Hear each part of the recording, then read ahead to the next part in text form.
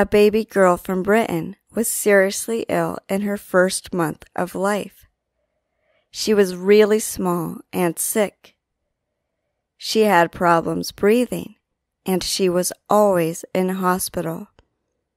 Today, she is a healthy child thanks to a new pair of lungs. Doctors transplanted them when she was just 5 months old. Usually, children can wait for years for a donor. In some cases, the donor never comes, but this girl was lucky. Her match came within days. The operation was not easy because the lungs were so small. The girl is now home, happy and healthy, but her parents know that for their baby to live, other parents lost their child.